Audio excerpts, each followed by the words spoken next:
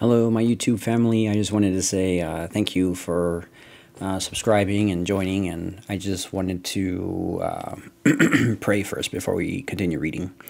Our Father in heaven, may your holy name be honored, may your kingdom come. Lord, thank you for this day. Thank you for everything. Lord, I pray and ask you to be with everyone who's in need, and please give us the Holy Spirit. Thank you for everything, God, in the name of Jesus Christ. Amen. Okay, so we're going to read chapters 11, 12, and 13. The death of Egypt's firstborn. This is the last plague. Then the Lord said to Moses, I will strike Pharaoh and the land of Egypt with one more blow. After that, Pharaoh will let you leave this country. In fact, he will be so eager to get rid of you that he will force you all to leave. Tell all the Israelite men and women to ask their Egyptian neighbors for articles of silver and gold. Now the Lord had caused the Egyptians to look favorably on the people of Israel, and Moses was considered a very great man in the land of Egypt, respected by Pharaoh's officials and the Egyptian people alike. Moses had announced to Pharaoh, "This is what the Lord says. At midnight tonight I will pass through the heart of Egypt. All the firstborn sons will die in every family in Egypt, from the oldest son of Pharaoh, who sits on the throne, to the oldest son of the lowliest servant girl who grinds the flour. Even the firstborn of all the livestock will die. Then a loud wail will rise out of the land of Egypt, a wail like no one has heard before or will ever hear again. But among the Israelites it will be so peaceful that not even a dog will bark. Then you will know that the Lord makes a distinction between the Egyptians and the Israelites. All the officials of Egypt will run to me and fall to the ground before me. Please leave," they will beg. "Hurry and take all your followers with you. Only then will I go." Then, burning with anger, Moses left Pharaoh. Now, the Lord had told Moses earlier, "Pharaoh will not listen to you, but then I will do even more mighty miracles in the land of Egypt." Moses and Aaron performed more miracles in Pharaoh's presence, but the Lord had hardened Pharaoh's heart and wouldn't let the Israelites leave the country. Chapter 12. The first Passover. While the Israelites were still in the land of Egypt, the Lord gave the following instructions to Moses and Aaron. "From now on, this month will be the first month of the year for you. Announce to the whole community of Israel that on the 10th day of this month, each family must choose a lamb or a young goat for a sacrifice, one animal for each household. If a family is too small to eat a whole animal, let them share with another family in the neighborhood. Divide the animal according to the size of each family and how much they can eat. The animal you select must be a 1-year-old male, either a sheep or a goat with no defects.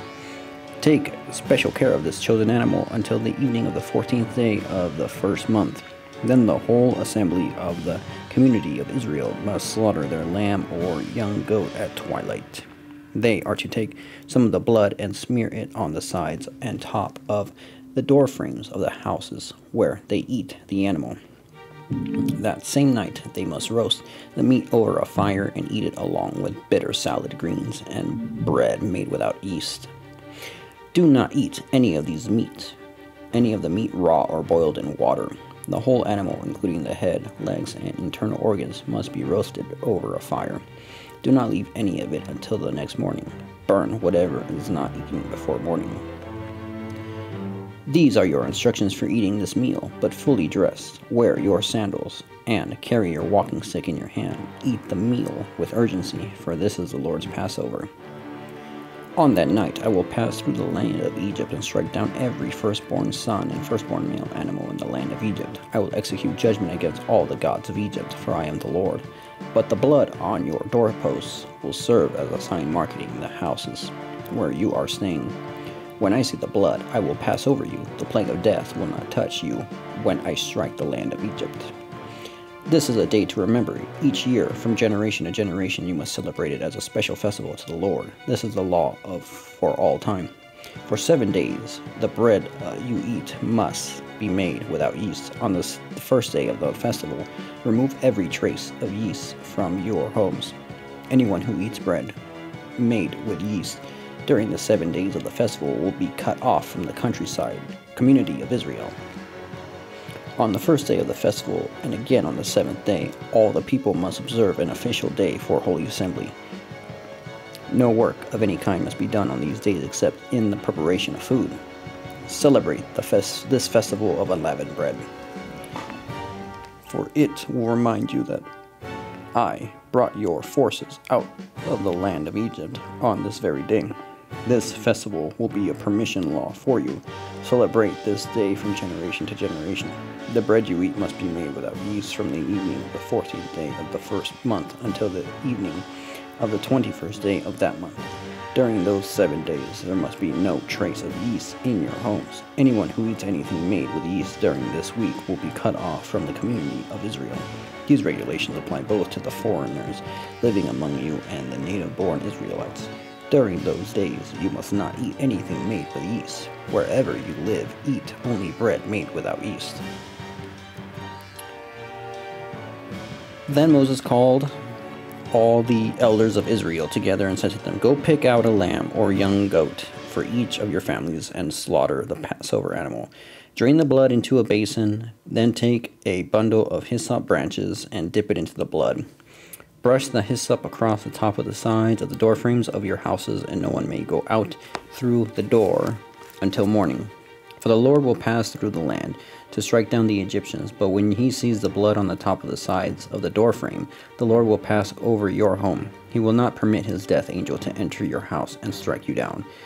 Remember, these instructions are permanent law. Remember, these instructions are a permanent law that you and your descendants must observe forever.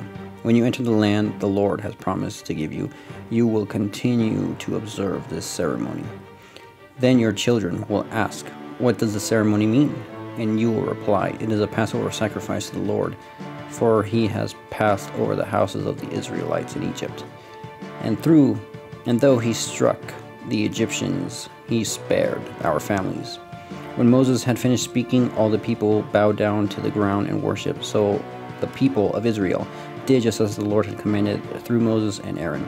And that night, at midnight, the Lord struck down all the firstborn sons in the land of Egypt, from the firstborn son of Pharaoh who sat on his throne to the firstborn son of the prisoner in the dungeon. Even the firstborn of their livestock were killed. Pharaoh and all his officials and all the people of Egypt woke up during the night, and a loud wailing was heard throughout the land of Egypt. There was not a single house where someone had not died. Israel's exodus from Egypt. Pharaoh sent for Moses and Aaron during the night. "Get out," he ordered, "leave my people, and take the rest of the Israelites with you. Go and worship the Lord as you requested. Take your flocks and herds, as you said, and be gone. Go, but bless me as you leave." All the Egyptians urged the people of Israel to get out of their land as quickly as possible, for they thought, "We will all die." The Israelites took their bread dough before yeast was added. They wrapped their kneading boards in their cloaks and carried them on their shoulders. And the people of Israel did as Moses had instructed. They asked the Egyptians for clothing and articles of silver and gold.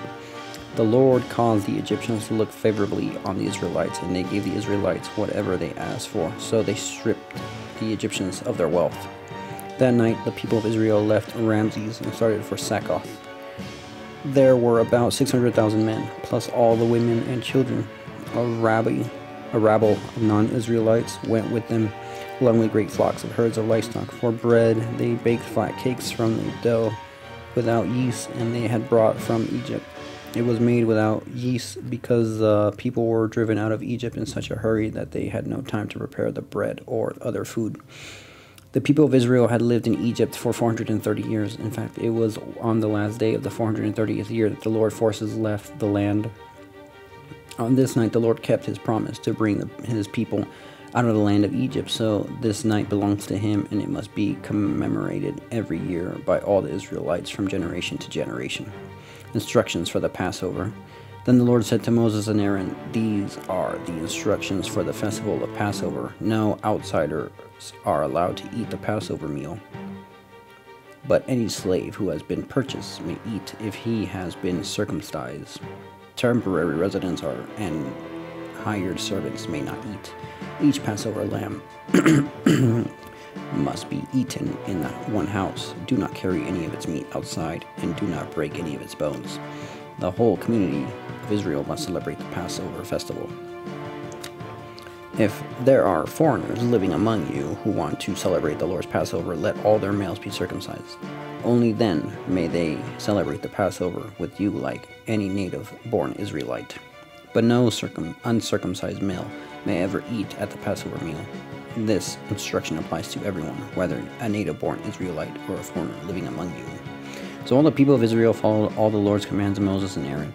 On that very day, the Lord brought the people of Israel out of the land of Egypt like an army.